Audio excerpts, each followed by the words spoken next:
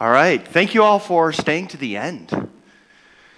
Today I want to talk about Helm, and for those of you who don't know, Helm is the package manager for Kubernetes. You can think of it like apt, chocolatey, yum, or homebrew, but instead of installing into an operating system, it installs an application into a Kubernetes cluster. Ooh. All right, slides. For those of you who don't know, so there's different ways you can use a package manager. The first way you can use a package manager is to take the business logic for an application, and you can have 1 or 2 or 3 people who understand an application and how it runs in a system, and you can package it up and then ship it off to many people, hundreds or thousands of people, to install and run that application. Another way you can use it is to take your business logic for running your own application, and you can package that up, and you can repeatedly use it in your environment. Maybe your developers use it that way.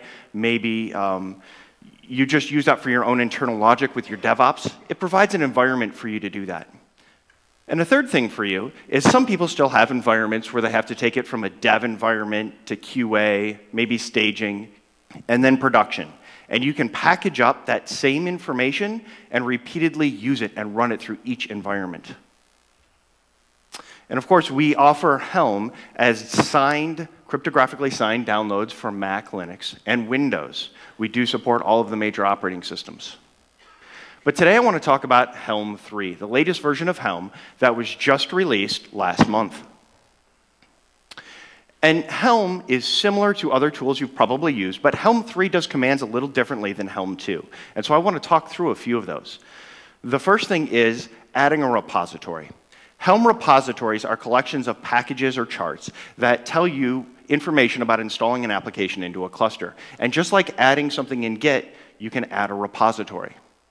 And once you've added a repository, you can search that repository. You can see what's in it. In this case, we're running Helm search, and we're telling it repo because Helm search can search more things than just repositories, and then keywords. It can also search things like the Helm Hub, which is a distributed metadata search of many charts that people are publicly hosting. And once you do that, you can install an application into your cluster. In this case, it's called MyMaria. In Helm 3, what's different from Helm 2 is a name is required. There is a flag to have it automatically generate a name, but by default, it now requires a name. And then you can use Helm list to see that it's running in your cluster, just like Helm 2, and you can use Helm uninstall to remove it. One of the big things that's different, though, is that Helm uses namespaces in Helm 3 in order to do everything. Instead of being cluster-wide, it's namespace-wide.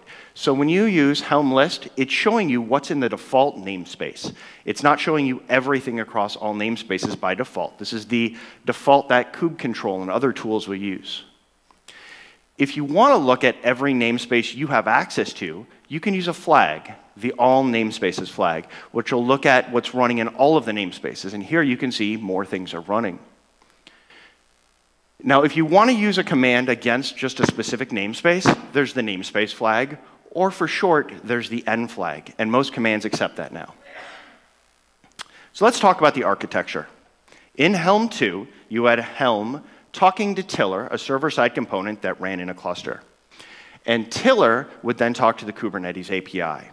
In Helm 3, we changed it, we streamlined it.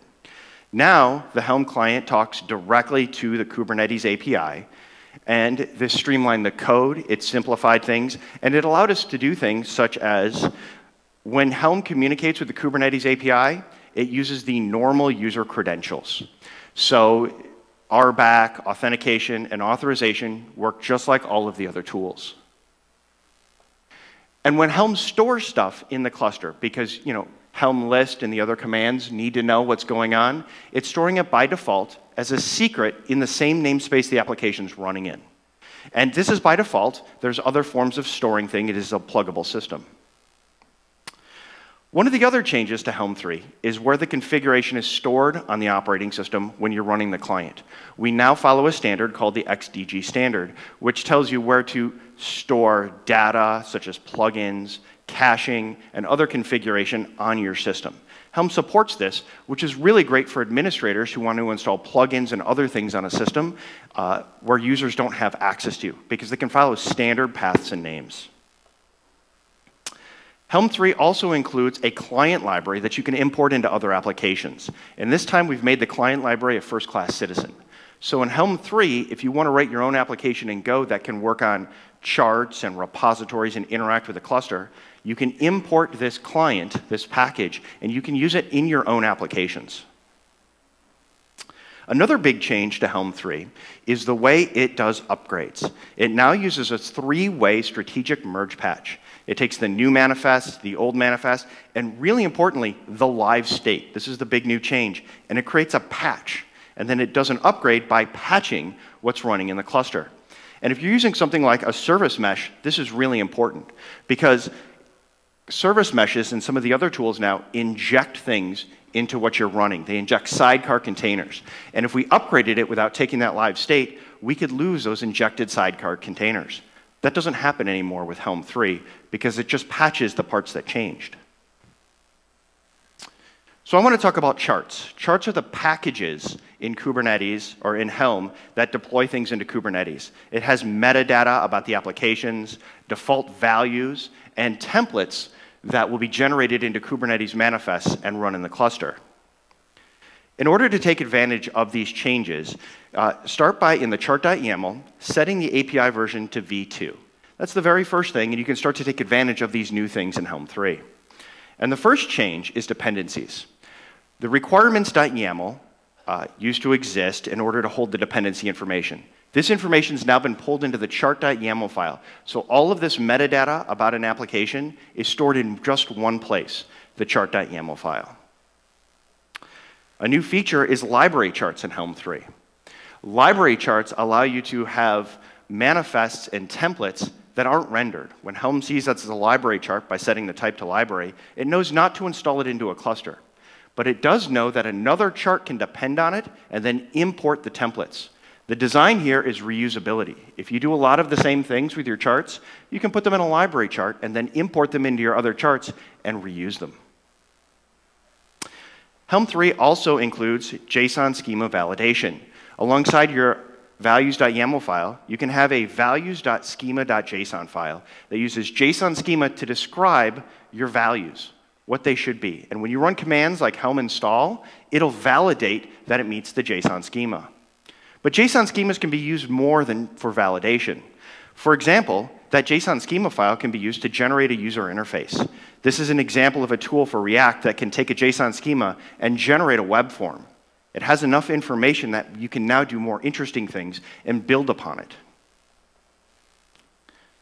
CRDs are a big change in Helm 3. CRDs are one of those things that we're growing and adding features on. And the very first thing was we made a big change. In a chart, there's now a CRDs directory. And the CRDs directory can hold the CRDs for you. This is where your untemplated CRDs go, and Helm will install them if they're not installed in the cluster. And if you don't have access to install CRDs, because we know some people don't have access in their environments, you can pass these CRDs off to somebody else, and they can install them, and then you can install the application yourself. With CRDs, though, this is a change from Helm 2. And if you want something to be installed in both through Helm 2 and Helm 3, because we are supporting Helm 2 for a full year, there is a way to do this. You start by having your CRDs in the CRD directory, and Helm 3 will respect that and install there. Then for Helm 2, in the templates directory, you can have the same CRD using the Helm hook. Helm hooks are events, and there's upgrade hooks and things like that, install hooks. In Helm 2, there's a CRD install hook. And you can use the CRD install hook to install in Helm 2. Helm 3 will do its thing, Helm 2 will do its thing, and they'll ignore the other. It's even possible to have them in the CRDs directory and use a template function to just import them into a template. And so you only have to have one copy. Helm 3, we've decided to add the capability to do experiments. There are things we want to do that aren't quite ready to go yet. The technology is not fully formed, but we want to put it out there so you can see it, you can start to use it, you can give feedback. And the very first experiment that we did was to deal with OCI registries, things like Docker Hub and Quay. Imagine being able to stick charts inside of container repositories. This is where we're going with charts. We don't just want to have Helm registries.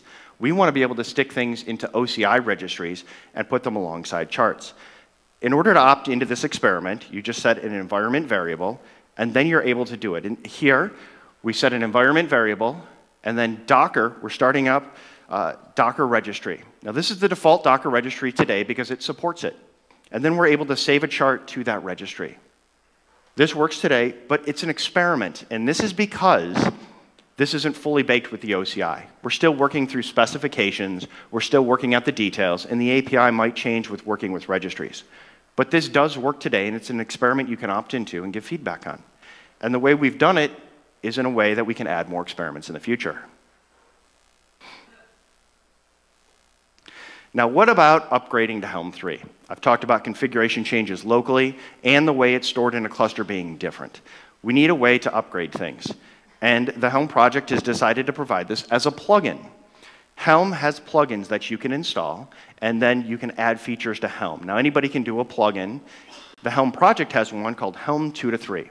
And this project will do your upgrade for you. It has the move config commands, which will move your configuration on your local system. It'll reformat into the new XDG structure. It has the ability to convert a release, an application running in the cluster, from the old format to the new format, and it has the ability to clean up the Helm 2 configuration. It also has a dry run command because we know that testing and trying this stuff out is really important before you actually pull the trigger on your production workloads. And so we have a plugin that will help you do that upgrade, and then you can discard it and be done with it later. And so that's Helm 3. If you want to learn more, you can head over to the website or join the mailing list or get involved in the conversation. Thank you.